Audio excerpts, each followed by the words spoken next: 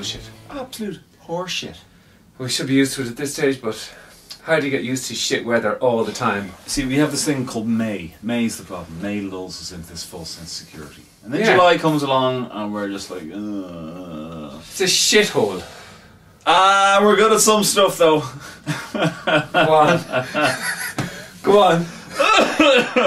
Well, we're good at taking delight in Iceland beating England, aren't we? Is it genetic? Is that really petty of us? For us to get knocked out in that same round and then just be scoffing at England saying, oh... I had my hands in the air, I was roaring laughing, I was nearly squealing with delight. Yeah, we've both been through banking collapses, we both have the same amount of letters in our names. Yeah. They've got Sigur Rós and Bjork and we've got... Dolores O'Riordan. Sinead O'Connor. And Keela, you know. Bono. Bonner. Come on, you pie, singing, come on, you pie. Not too bad. How are you? Sure look. And all good things must come to an end, what? Yeah.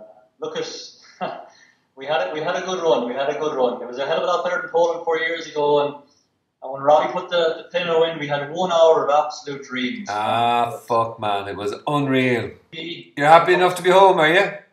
Yeah. Myself now and myself were sitting down with Egan there, catching up on the old home and away, and sweet Jesus Christ, I'm absolutely exhausted after watching it.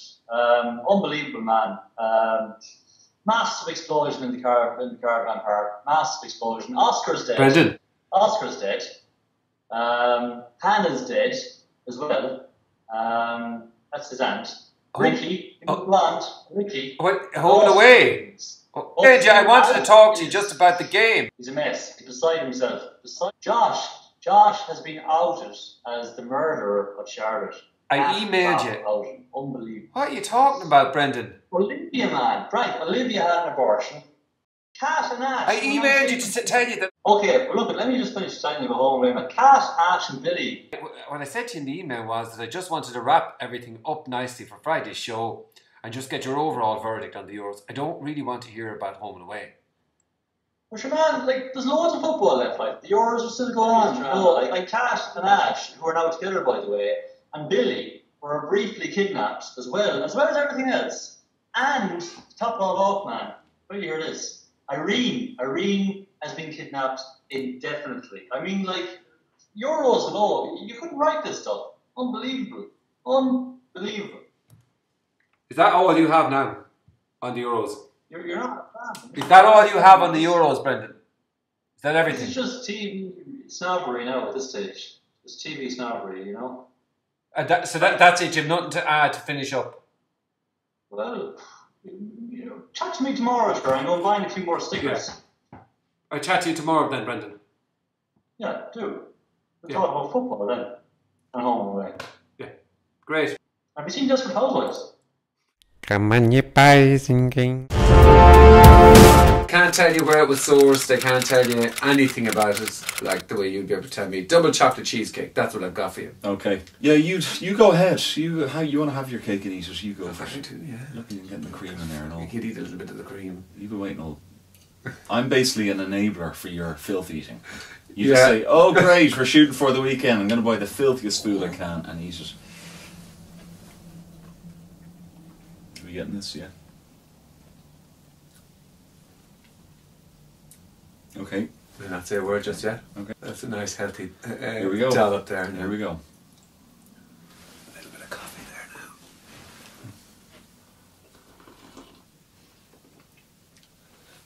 now. That is a sugar explosion, is it not? I just feel my depression just slipping away. It's evaporating. It's like, oh my god. The dark clouds. Oh my god. I could be an animal now.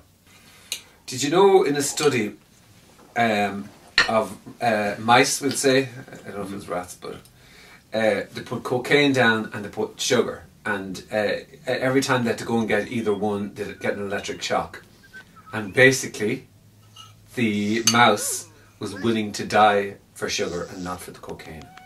Yeah. Making it more addictive. Yeah, well, I'm pretty much I'm on board with that mouse. I want you to close your eyes because I'm gonna put something in your hand. Yeah. It's going to make you and me very happy. Go on, yeah, you're building it up now. Don't open your eyes, just put it straight into your mouth, okay? No, really? Put it straight into your mouth, okay? Are you putting it in? Yeah. Mango, is it? Or what's up? That's dried mango. Now, I eat bags of that stuff. Bags.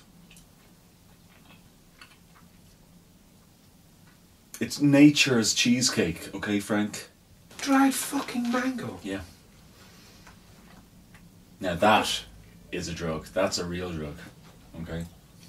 That's filth. That's proper filth. That's something What the fuck is wrong with you that you would do something like that now? What are you going to do at the weekend? Because the weather is a bit pants. It's a bit iffy and it's a bit July-ish. July has arrived in a flood. Yeah. Do you want to know what I'm going to do this weekend? Tell me. Tell me before I tell you. I think you might as well, yeah. Noodle's gone away Saturday. Session!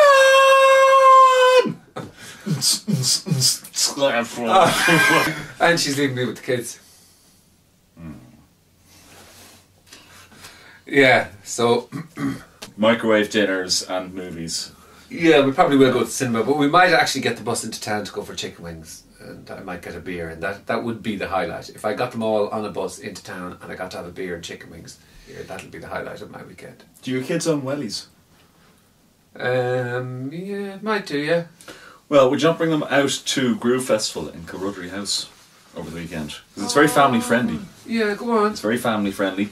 Yeah. And also, the lineup is very kind of dad rock, which is what you are. You are a dad. You're wearing your Smiths t-shirt. Now, the Smiths will not be at it. They were too busy. They clashed with their touring schedule. But there are a lot of kind of dad rock specials. Their Ocean Colour Scene, baby.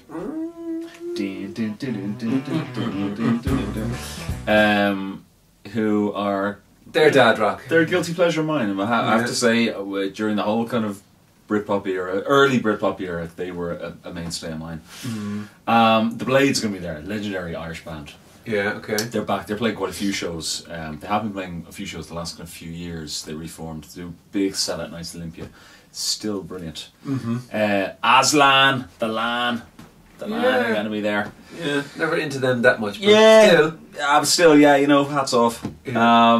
Neville Staple from The Specials is going to be playing at it, so a little bit of ska. So this is definitely going to be the slightly slower festival-going audiences are going to be at it. Not slower, for the older fuckers is what you're saying. It's the mellower end of summer festivals. I am the older ones now. I know it's obvious that I'm the older ones. But if you are about 10 or 15 years younger than the target demographic of Groove Festival, you can go into Dublin City Block Party, which is happening again over Saturday evening and Sunday evening.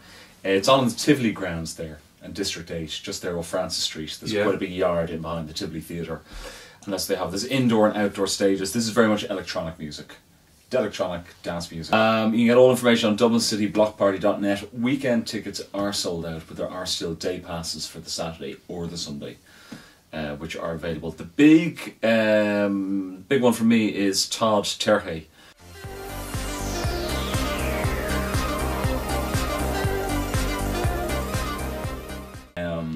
And it's an all-day thing. What sort of vibe like? It's going to be like sort of afternoon at 2 p.m. until 11 p.m. So not like going right on into the wee hours, but finishing up late enough / early enough that you can still go on and kick on and do something else for the rest of your night. There'll be lots of different food there. There'll be craft beers. There'll be live graffiti happening as well.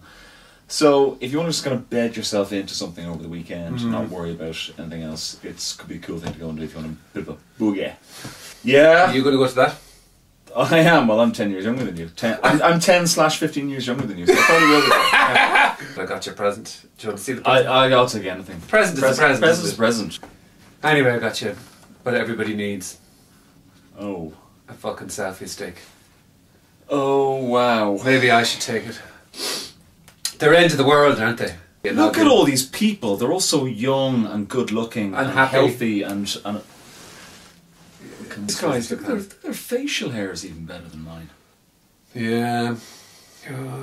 Still though, I mean, if you use loads of filters and things like that, you can get a good. If you take around 50, you're bound to get one selfie. You think so? Yeah. Yeah, you will. Yeah. Yeah. There you go. Selfie. It's the worst word ever invented, I think. Selfie. No, it's not. Plebiscite. I hate that fucking word, plebiscite. Because that is used in a regular basis. It's used every now and again. When? When I've got a plebiscite in my pubes. People get sick of saying referendums, they say plebiscite. You have to give me a brain fart now. Say that sentence again. Plebiscite means referendum, and when people get tired of saying referendum, they'll say plebiscite. I hate the fucking word. I also hate the word panties. Not panty. Panty's cool. Panties. You know the American for knickers? Panties is a great word. Panties is a fucking horrible word. Oh, it's horrible. Sorry. It is a fucking brilliant word. In that American accent, panties. Oh, panties. I hate it. Ah! Stop. You are the only man I have ever met that does not think that word is a great word. Okay. I know, I hate the word. And I hate the word genteel. Fucking hate genteel. Yeah, okay. I can get that, why you might hate duvet. Don't like duvet. Have I opened a can of worms here? Yeah. Go on, any other ones? Flan. I don't like flan. I thought you were going to say flange. Is there ever a place called The Minge? No. The Minge was kind of a Dublin city centre hedonism hideout. The Minge was mythical. The Minge was magical. The Minge was a den of hedonism. The Minge played host to huge DJs who would turn up there. Having played a set in Dublin, they would end up in the Minge. The guys who ran the Minge / lived there. They eventually lost the Minge. They lost the building, they lost the place. They could no longer hold their parties there. And a gang of them decamped to Berlin. The crew who were involved in the setting up of it and the running of it, they then opened a label. They started up this label and they started releasing things for DJs. And on Saturday night, they are taking over Tengu, which is just at the back of Yamamori there on the Quays. Kicking off around sort of 8 o'clock, but they'll go right on through the night to late. There's quite a few people playing it. First up is Leigh Fox, who used to be called just Fox. Brendan Power is his proper name. Timothy Blake is going to be there. The big headliner is Eddie C, very good Canadian DJ. Does a lot of kind of hip-hop, acid house, disco, quite a bit of disco worked into his stuff. And he's a superstar. He goes around the world. He plays fucking New York, plays in Paris, plays in Australia, wherever, you know. Okay. So he's quite a big deal. Very, very good. Okay, so that's in Tengu, kicking off 8 o'clock, and it's free in as well. Not everybody wants to do music, and it could be a bit of an iffy weekend for weather, so I have to mention the IFI Open Day, which is happening tomorrow. It's on all day in the IFI, free screenings of a range of stuff, some really cool things are being screened. They've got the old 1933 King Kong is going to be there. They've got The Neon Demon, which is the new film by Nicholas Winding Refn. You ever see Drive? Remember the I loved Ryan Gosling? So it's his new film. That's going to be previewing at it. These are free now, mind you. Yeah. Disco Pigs, really famous Enda Walsh play that was made into a great film. Directed by Kirsten Sheridan, starring Cillian Murphy. That's going to be at it as well. The idea of this, you turn up an hour before the screening starts. Go online, ifi.ie, have a look at the schedule. You go an hour beforehand and you just queue for the ticket and you get 2 per person. And the IFI is lovely for a little coffee beforehand while you're waiting. Or a pint, or some chicken wings, whatever as well. You know, you can do it there.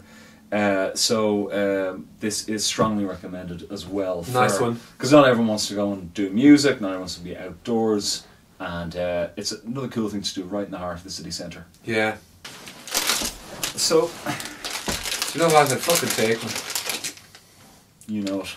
Yeah. You know it. Oh. I might actually buy those if we stop eating sweeties. Lidl. Lidl? Mm-hmm. Bloody Lidl, eh?